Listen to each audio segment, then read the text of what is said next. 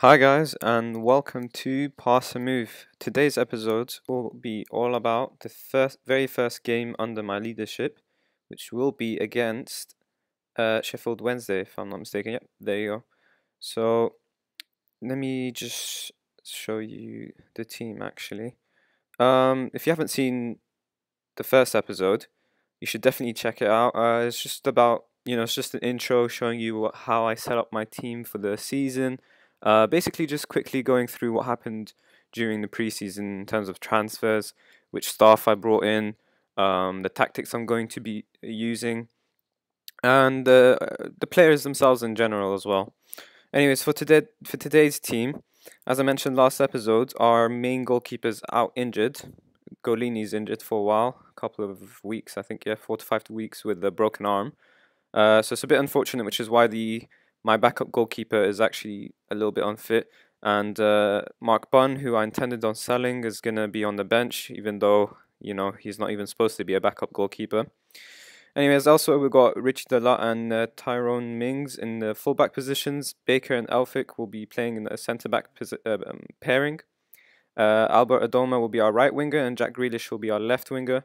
Normally I like to play a left winger whose preferred foot is a left foot, and the same on the other wing. But I figured Jack Grealish is one of the best players at the club. He should be able to do all right there.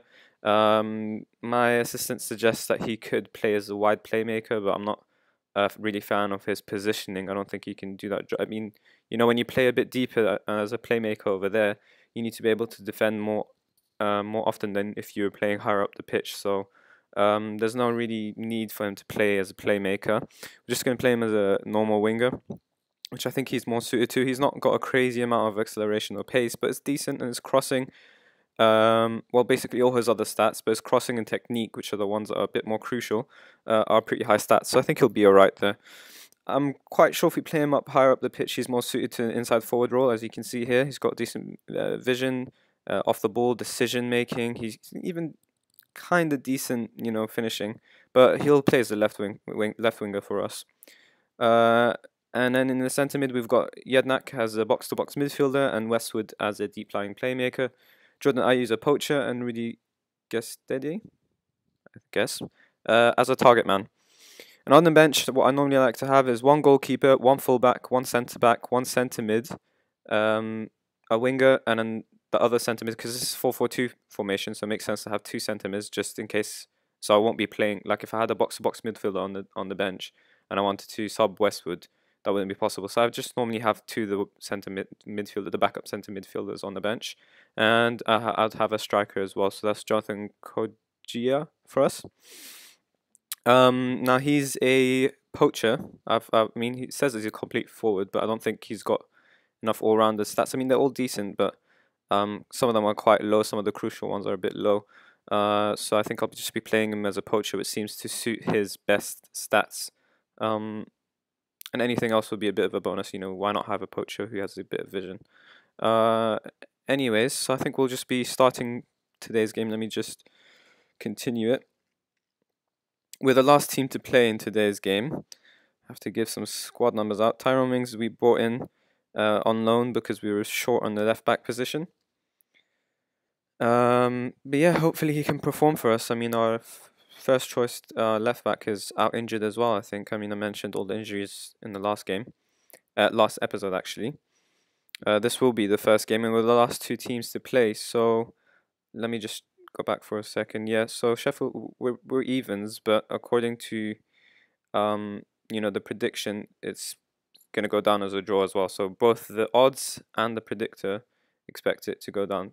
I'm not sure about how you guys play, but I'm not really a fan of setting up opposition tactics. Normally, you can set it ahead of the game. You can let your assistant deal with that. But I tend to do it during the game. Normally, he mentions something. So sometimes it depends on what's going on. But normally, especially if you play with the two-man midfield, if you start marking everyone up and stuff, they can get dragged out of position very easily. As you can see here, they're playing with a 4-3-3 formation, so we are going to struggle a bit in the middle. We'll have to play more directly to our strikers since we're playing two up top, and hopefully our wingers can make up for all this empty space here that we'll take advantage of.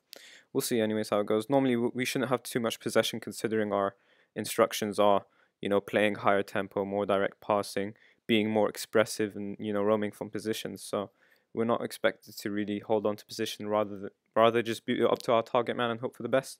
Hopefully, you know, all works out in our favor. I'm gonna be changing these settings. I only had this during friendlies because, you know, I don't really watch friendlies. It's more about fitness for me. I'm gonna set it on extended for today. We'll see how that goes. If the video's too long, then we can start setting it on key. I know most of the other FM YouTubers would have it on key, but I think I'll just keep it on extended, just because I like to watch and make tactical decisions during the game. And when you watch key, you can't really make when you watch on key highlights, you can't really make too many, you know, decisions on tactically anyways. I think I'll put it on close camera. If you guys have got any, you know, settings that you think you'd prefer to see during this, like future videos and this video, for example, then just let me know in the comment section. Anyways, let me just tell the players they have to give it their all for the fans. I normally tend to have, you know, give them the main instruction on calmly, and then the individual talks as passionate. When we're home, I'm a bit more demanding. I'll do it as assertive rather than you know, calm, because I think you need to demand a bit more when you're playing at home. Anyways, let's get into today's game. Let's see how it goes. Hopefully we can you know, start well for the season. Let's see what Gestede can offer us this season. We do need a win, definitely, of course, just to set the tone for the rest of the season. I've got match stats set up here and the formation, because sometimes the team will change formations, and you know, you won't really see it during the game, so it's better to see it here so you can get rid of it. But anyways, for now we'll just keep it as is and just check it every now and then. Sheffield Wednesday now do have the ball. They are looking a bit dangerous, holding on to possession a bit more than us, but hopefully my team can keep out. Palmer's got the ball. He plays it into Bannon, back out wide, and they're just moving the ball within themselves. And see, now that they're through and they score a goal. Of course, they scored. Perfect start. 5 minutes in, and we're 1-0 down. Looks like they're instructed to work the ball into the box and play in behind my defenders, so that's not going to be too nice. I think we'll have to adjust our tactics a little bit more. Now that we're 1-0 down, I think I'll switch to attacking so we can try and score a goal and counter them. Let's just wait while this highlight loads. Alright, there you go. Yeah, just a through ball in behind. My fullback doesn't pay attention, and I think that was through the goalkeeper's legs. That wasn't too nice. Well, anyways, let's just quickly switch that to attacking. See what happens now. Hopefully my players can respond.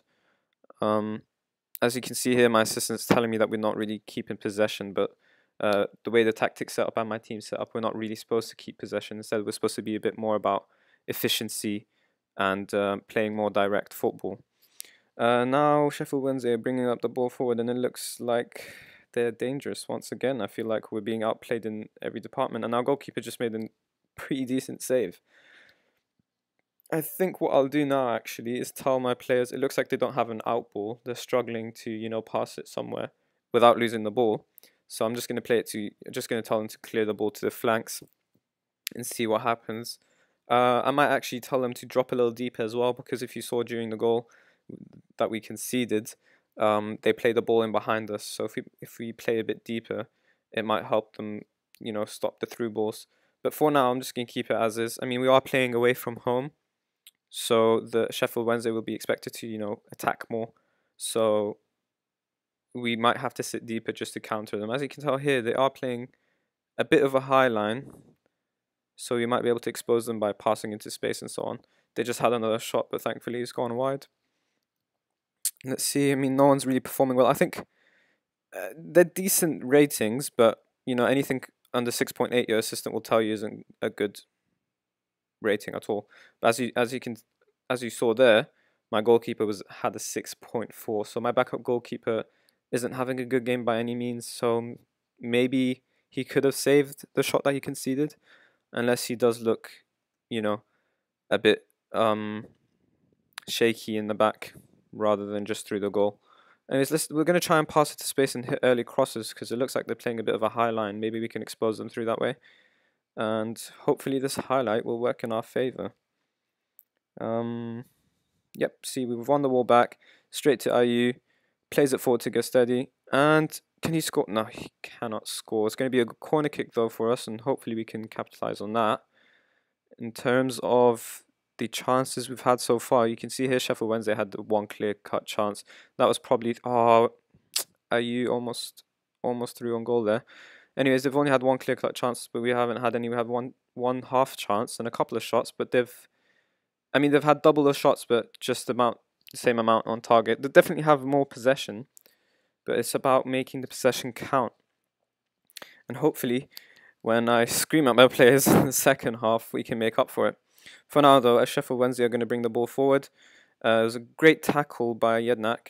And see, again, they're trying to play in behind us. I think I might actually tell my players to play a bit deeper in the second half. That way we can drag out the Sheffield Wednesday, make them push into a higher line, and that way we can, hit them on the counter or just play into space, basically do what they're trying to do to us and play in behind them. As you can see here, both their fullbacks are pressing really high up, so we can probably expose that, considering we've got two attacking strikers.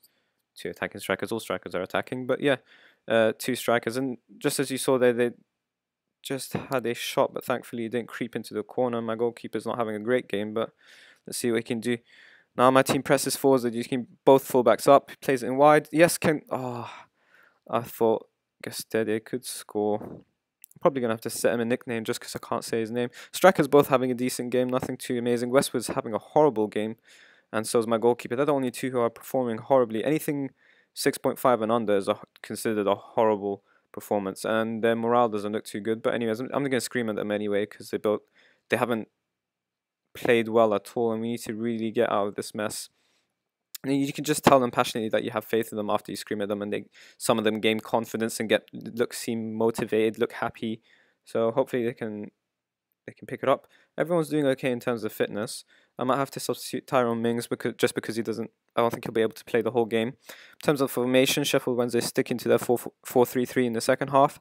So we'll need to play a bit better. There we go. See this direct ball to the target man. And he lost it there. But if he could have played a better through ball to our poacher Ayew, then might have been through on goal. We do have two strikers, so we really need to put some pressure on the centre backs, considering that the fullbacks keep running forward. Let's see what my team can do in the second half. As Sheffield Wednesday bring the ball forward now, just running at our players, and almost had a clear shot on goal. I mean, that doesn't look too good at all, the way he was just running through our players. I think I might actually tell him to play deeper and see whether that works out in our favour. Thankfully that highlight there didn't work out in their favour, but let's see, maybe this highlight will. Now as Bannon plays the ball out wide, back into Abdi, up front to Forrester, back to Abdi, I guess. I don't even know what that name was. Marco Macias with the ball, and he has a shot as well. I don't know why my team don't look too convincing. I think I might have to play a bit narrower, considering how they're just playing through balls in between our players. It's probably because we're set on attacking. But let me see if narrower helps us or not. I mean, I think that will mean we will be playing into our central midfielders more. But yeah, as we hit this 60-minute mark, that's normally where I like to make my changes. Just check, make substitutions. Normally I check the ratings first. Anyone who's underperforming, I'll take off. As a goalkeeper, I won't really take him off because, I mean, can't really rely on Mark Bunn. He's completely unfit. So I think I'll just take off Westwood for Ross McCormack. Hopefully he can have a better deep-lying playmaker role. Tyrone Mings, who is bad in fitness, is having a bad game as well, probably because of his fitness. But let's see if Ali Sissoko can have a better game there. And in terms of fitness, we're okay. I mean, as soon as my players drop underneath the 75% mark, that's when I take them off. But for now, we'll keep Rudy up top, see what he can do. We don't really have the substitution for him because our striker is actually a poacher, so we might have to keep Rudy playing on for the rest of the game. Let's just confirm those substitutions and see what happens. Hopefully my team can respond. I think they're still playing a 4-3-3. They're completely exposed us in terms of possession. I was hoping we could play directly and, you know, be more about efficiency rather than just keeping the ball. As we win the ball back here, maybe this chance will come forward. Gestede with the ball. Plays into Jednak. Jednak, can you find Adoma? Yes, he can. Yep, got tackled. Send him off, ref. Will he send him off? He's not going to send him off. Probably just give him a yellow card. Yep, there you go. Pudil gets a yellow card, but hopefully we can make the most out of this set piece. Play it forward. Baker's free. Yes, and Baker scores. This is obviously the first goal of the season, but it's also his first goal ever for Aston Villa, so that was great. Hopefully now my team can respond and go on and win the game. He's completely free header. Goalkeeper should probably do better with that, but I guess he's sort of caught out because of, you know, the defenders completely not marking their man at all. We've only got one substitution left, so we'll have to try and make it count, but it would really depend on how the rest of the team performs. We've got another highlight for us here. It's cleared forward. Adoma heads it in, but straight to the keeper. I guess that's not heading in, but yeah, heads it straight to the keeper. We're close to the 70-minute mark now, so I'll just make my another sub just see how the players are performing. Still, the goalkeeper's the only worst performer. I mean, Jednak and Yednak's not really having a great game. Everyone up to here isn't really having a great game, but it's nothing too bad. Anything from 6.5 to 6.7 is considered a quiet game. Anything under 6.5 is considered a terrible game. So I think, you know, sometimes you have to allow your players to have quiet games. It's still the beginning of the season. Everyone getting adjusted. Rudy's still the only player who's not as fit. He has improved in his rating, so I'll just keep him on for a bit more, see when it hits the 80-minute mark. As I said earlier, we don't really have a substitution for him anyways. Hopefully we can weather this. Yep, we did. But they do have a corner and hopefully won't score. As you can see here, we're equal in terms of clear-cut chances. We actually had more half chances, but we haven't made up for it. You can tell Sheffield Wednesday love to keep the ball, and they are working the ball into the box. But fortunately for us, because of how we're playing deeper and narrower, I think we've looked better since then. Jordan Ayew's offside. If he just timed that well, we would have been through.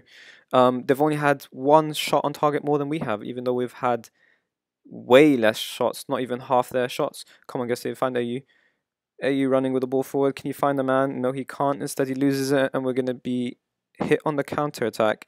Hopefully, this won't amount to much, and it doesn't. Gestede, come on, win this. Can you find the man? No, he can't. He loses it again. Our target man is supposed to be the best player in the club. He's supposed to bring our players up a notch. If he doesn't, then that's a bit worrying. Can he find? Yes, he finds Jednak, and he scores. And finally, we're taking the lead. I'm just going to go on to counter so we can hold on to the lead a bit more. The more, you know, now that we're leading the game. Oh, what a through ball that is. What a through ball. And Jednak just straight in. That was a good goal. Good team goal, good play, and he's got his assist, so we actually kept Gestede for a good reason. As I was saying earlier, your target man's supposed to bring your whole team up, and he did there. He made us lead. And now since we're leading, I think Sheffield Wednesday are going to try and bring the ball forward more, commit more men, and in that way it's going to help us play on the counter against them. So we should be able to expose them a bit more now, but it all has to do with our defending. If we can defend well, then definitely we should be able to play well as well. I'm actually... Oh, come on. Okay, thank God. Yeah, I just want to quickly check who their striker is. You see, they've switched the formation now, which means I think I need to adjust as well, because if they're playing an attacking mid and I'm playing a 4-4-2, that means my midfield is exposed. They're going to be playing along here, so I just need to tell McCormack, who's not really much... you know, not really good in terms of defending, but I need to tell him to specifically mark the attacking midfielder, otherwise we're going to be severely exposed. I'm just going to quickly make that change, and I just want to check their striker. If he's pacey, see, he's got a bit of pace, so it's good that we're playing deep. In that sense, he won't really be able to expose us by using his strength because we're playing deep. Normally, if you play deep and the opposition striker is big or, you know, really strong in the air, then he'll expose you if you play a deep line. But if you're playing a pacey player, the best thing you could do is play a deep line, because then all the space that they want to run into, they can't. We're being severely attacked here. I might have to switch into defensive or even contained, but I mean we'll just see how it goes for now. We'll just hopefully we can still hold on to this lead. I don't think I would be happy with the draw. I guess that no, wasn't meant to be. I think that was a clear-cut chance, but yep, we've had 3 clear-cut chances, so 2 more since we've switched to counter, since we're exposing them a lot more. But you know, all these highlights going towards Sheffield's Wednesday's way is, you know, a bit worrying. So I might have to switch a bit more defensive. We're hitting the 18-minute mark, so I might have to do. Oh, he's had a free header. Who is that? Hooper's had a free header, and thankfully he just heads it straight to our goalkeeper. I'm going to quickly make my last substitution. Quite a couple of players here tired. Gestede should. I'm just going to call him Rudy. Rudy should probably come off, but unfortunately for him, we don't have a target man. If you do have any suggestions for a free market target man in the market, just let me know, because we don't really have the money to actually, you know, bring someone in on a transfer. We need a free transfer. Anyways, I think I'll take off anyone who's under 75 and not performing too well. I think everyone's okay. I think what I'll do is I'll take off. Oh, we don't have a right winger on. Should I take off Grealish? He's playing decently. You know what? I'll bring off Tommy and bring in Micah Richards, or Mika Richards, whatever you call him. I'm just going to call him Richards. And hopefully he can shore up our defense first. Doesn't get caught out. I might have to switch to defend duties soon, just to hold on to the lead. Let's see what this highlight brings first. And AU's got the ball now. Finds Adoma. Adoma, can you get in a good cross? No, he can't, but McCormack's with the ball and he loses it. Horrible first touch, I think, anyways. And now Sheffield Wednesday come with the ball and they look really dangerous, and they've scored. I think we'll go on to the attacking and try and win the game. If not, I mean, let's see how it goes. Manuelson was with the ball. It was just a horrible. I mean, he does block it at first, but it just falls back to him, and the keeper's already on the floor, so doesn't really stand a chance. But this goalkeeper performance has been horrible, and I cannot wait. Look at that 6.1. I cannot wait until our first choice goalkeeper comes. I'm just going to quickly try and get everyone onto attack and see if we can force this matter. Let's get McCormack into a support role. He's not really suited to defend the role anyways. Let's see what would happen with just 2 minutes left. Quickly go on overload. Maybe we can win the game. Hopefully this highlight is going to be in our favour, not their favour. Buckley's got the ball. He plays it to Hunt. Hunt with a... guessing that was a cross, but it just goes straight to our goalkeeper. Hopefully we can come forward with the ball now and expose Sheffield Wednesday. Gestede's got the ball. He's played well today. Adnak with the ball. Adoma, can you finish? Oh, he's offside. That was not pleasant at all. Oh well. I think it's gonna, by the looks of it, it's gonna end 2-2. If I say that, and now they look pretty dangerous. We just have to hold on for 20 seconds. The draw's not too awful, but it was after we came back from being 1-0 down. I thought I really got through to the players. I probably should have changed to defensive a bit sooner, but I just wanted to try and get the insurance goal, and that decision's backfired. I'm just going to tell the players they're unlucky because I screamed at them earlier, and they did play well. They did come back, and they, you know, just conceded the goal. But yeah, point not too bad against Sheffield Wednesday. You know, I think we'll have to up the performances soon, but as soon as the players get adjusted to the tactics, hopefully we can play better. As you can see here, they had triple their shots, but only 6 more on target. A lot more possession, but ends 2-2 anyway, so I think we'll be okay with the tactics that we play. Man of the match was Abdi. I was hoping one of our players would be that man of the match. Anyways, let's see, in terms of when we'll be back for the next live com, let me know if you have any suggestions in the comments section. But yeah, let's see how this season goes. I might have to do the EFL Cup. I mean, it's not really a big game, but in terms of competitions, my board want me to reach the 3rd round at least. So it is somewhat of an easy game against, you know, a League 2 side, but nothing's really ever an easy game, is it? So let's see how it goes. If you've got any suggestions, just let me know. If not, we'll be back in the Championship. Maybe the game against Derby, I think. Let me have a quick look at the preview. Yeah, Derby are like one of our promotion rivals, anywhere from 1st to 6th, I think. There's Brighton and Wolves as well. Yeah, see, so Derby I think will be our first game, first promotional rivals game. And let's see how it goes. But that's what the table looks like for now. Hopefully next game will perform well. And in terms of the players, what I normally do is if you've gotten a 6.8, anywhere, yeah, from a 6.8 to a 6.9, I would just keep an eye on the players' form, the last 5 games they've had. If it drops anywhere under 6.8, then I'll just take them off. I rotate them. Anyone who's had a game worse than a 6.8, I would rotate them as well. Tyrone Mings and Jedsteer both have had horrible games. I mean, Jedsteer hasn't apparently didn't make one save, so that's a terrible performance. Anyone who gets a 7.5 and above, I would normally speak to and praise their performance. I praise their last game. So here, Nathan Baker, tell him your defensive work was top notch. He appreciates that. So that's what I normally do. Players off the bench didn't have great performances, just average performances really. Westwood a terrible performance as well, so I might have to take him off too. Anyways, that'll be all for today, guys. If you liked it, please hit the like button on, just underneath this video. And if you haven't subscribed yet, hit the subscribe button as well. And let me know your thoughts on this episode. And that'll be all. Thank you.